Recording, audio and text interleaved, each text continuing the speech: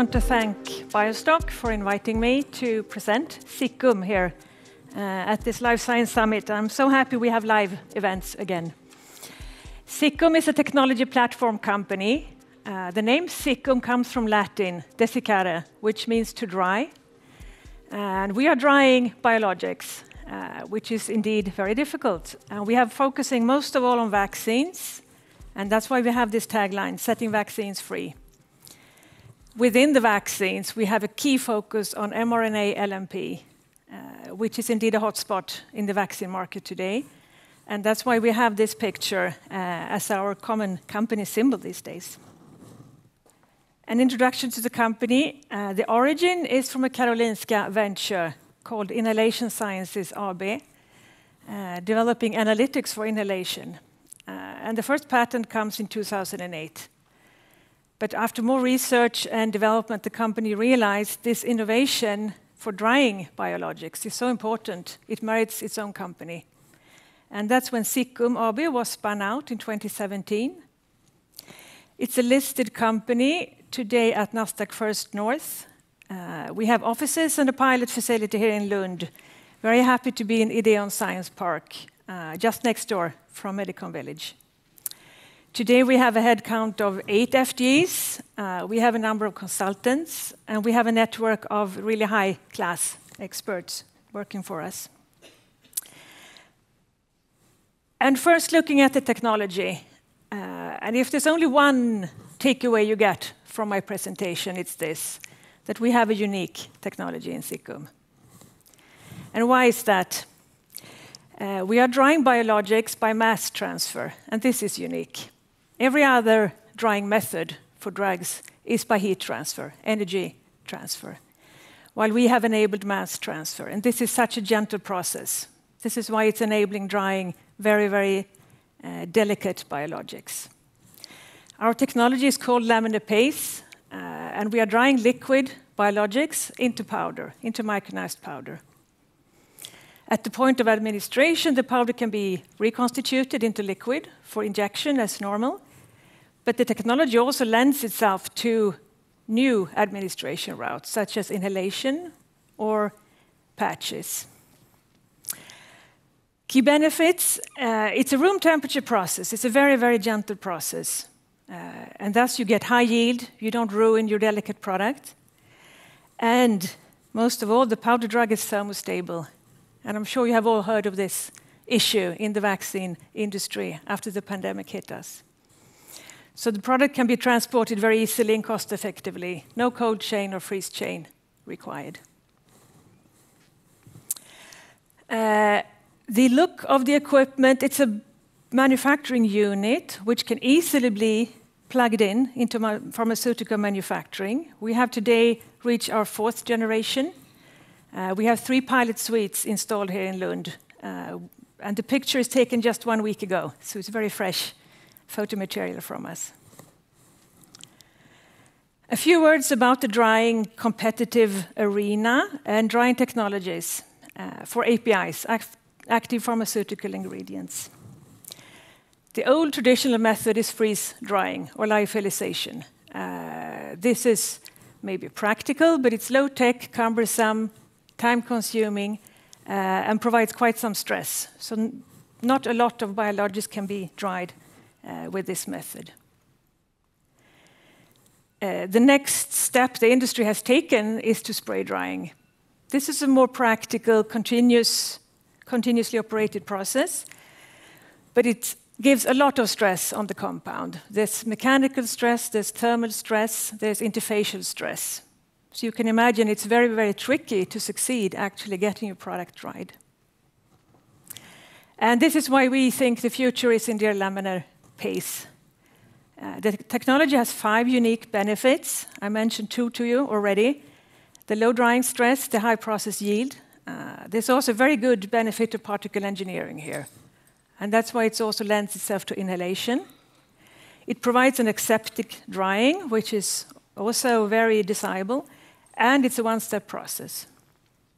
So you obtain the high yield, cost-efficient, and thermostable product. So the overall goal, let's crack the cold chain and gain in sustainability. We can completely avoid all this very cumbersome and difficult transporting of the COVID-19 vaccine, which you have all heard of and seen. Also, we gain enormously in sustainability, and this is a big topic in big pharma today. If you look at the carbon footprint of a vaccine, of a cold chain vaccine, over 90% of the carbon footprint is due to the transport. And this, we think, will completely change the industry.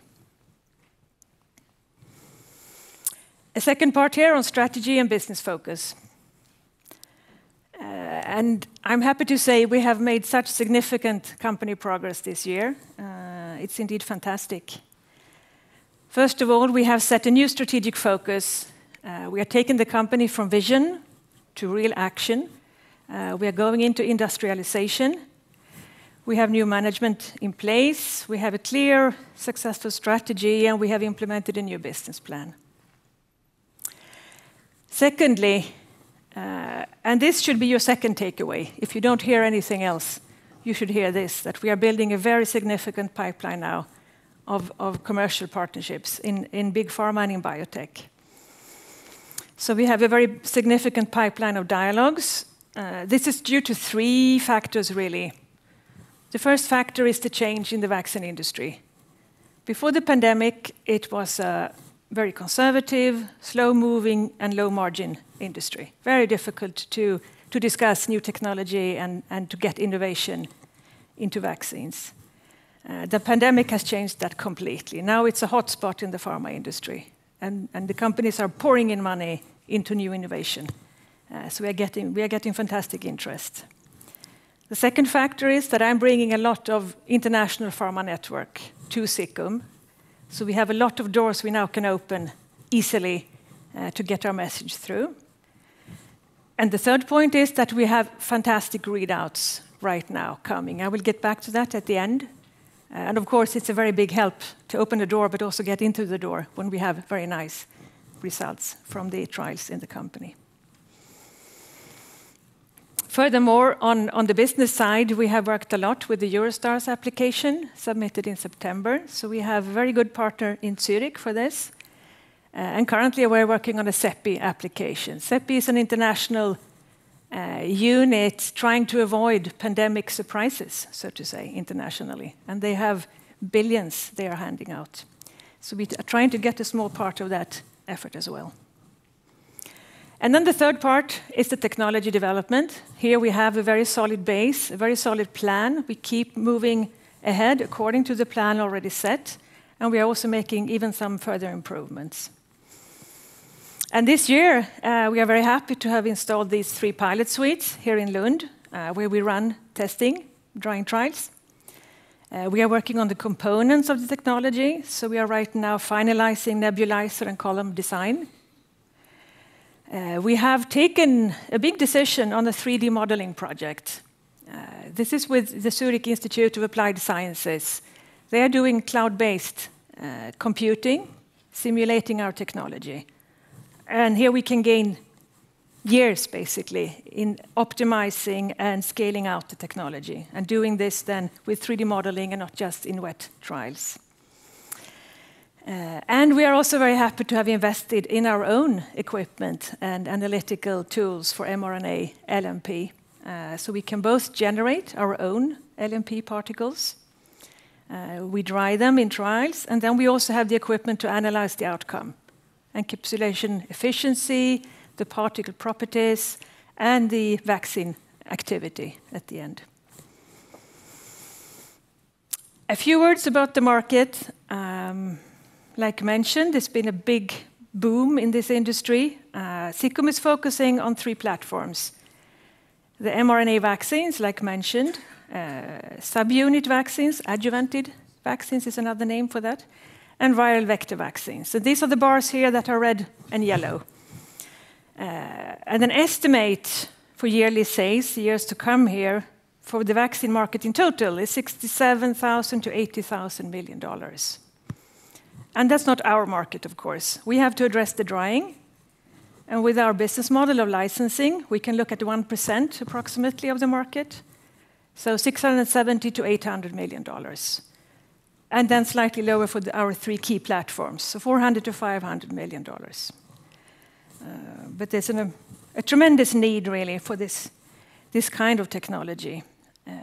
And just a few more words here about the industry.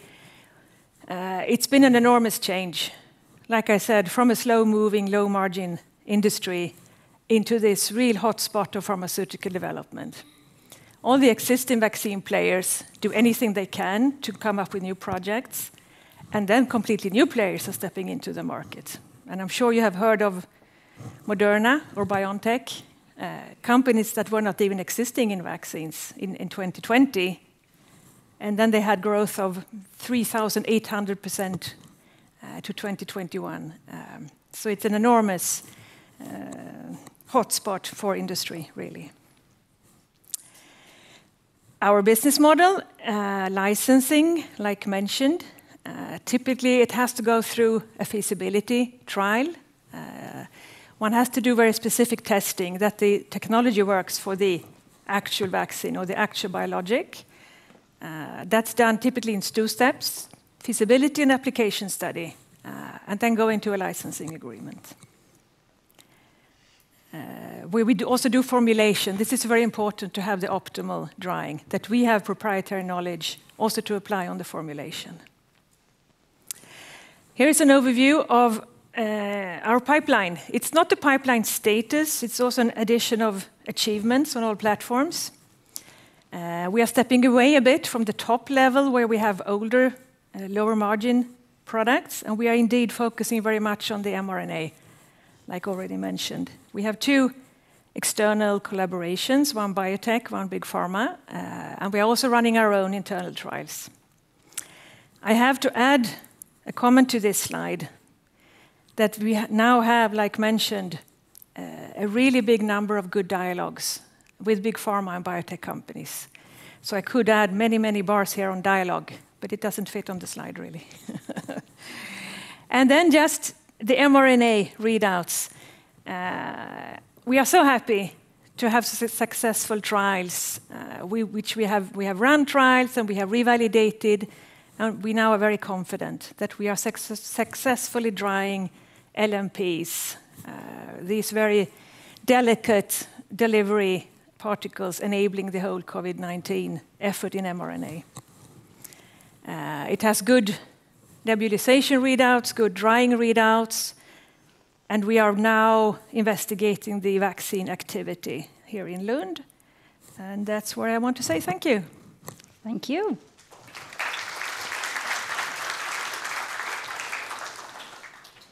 Vaccines, like you said, is of course a really hot topic at the moment. So what is the competition like out there? There's not much, I would say. There's a very big interest in thermostable vaccines, that's for sure. And that's a very big topic in the World Vaccine Congress, for example. Some companies are trying different methods to reduce the stress, because that's the key topic, right? Reducing temperature, reducing stress. There is foam drying, there is some microwave drying, but as far as we can see, they are not as advanced as our technology. We have come further, and we also see a very easy one-step process benefit with our technology. So there is no one who does exactly what you do, put simply? Absolutely not. That's why I say we are unique. I know that you have implemented a reorganization at Ziccum. Is this reorganization done, and what has it meant for the company? It's fully done. It helped clarifying on roles and responsibilities. I think we are more efficient, more agile, and we have a very good core team in the company.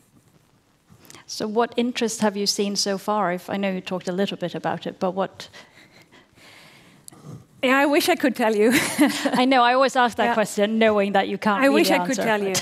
But let me say, we have taken a pipeline from a few dialogues to, double-digit serious dialogues under CDA. Yeah, so it's very, very nice progress, I would say.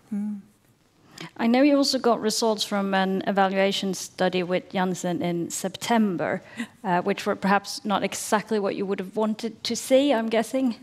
That's true. We are very happy to work with Janssen. The biggest player of them all, really. And at the same time, it was a bit painful because during the pandemic, this started several years ago, and during the pandemic, it was very, very slow to get them to be interested, basically, because they were very busy developing their own COVID vaccine, right? And we have run 2 trials, and they have a bit of... the 2 factors look better and worse in the 2 trials. So one factor was first good and then worse, and the other one the other way around. So the conclusion from Janssen is that it would need further trials, which we find perfectly natural, because now we have far more knowledge in formulation, for example. But to apply that, they say they would rather go for the higher value platform, because they are the top on my slide. That's the lower margin mass vaccination platform. And it makes more sense to take this high value technology to the real high value projects. So that's what we are reviewing right now. So that's the next step then? That's the next step, yeah. Does particle size play a role at all in the advantages of this technology compared to spray drying? Indeed it does. And maybe you noticed that we stem from a company called Inhalation Sciences. So originally the technology was developed with inhalation in mind, and then you are very precise about what kind of particle size you want, right? And we have the ability to vary. We have 3 different ranges of particle size, and then we can have good control on the particle distribution, size distribution within these ranges. And that's a clear benefit of the technology. Thank you.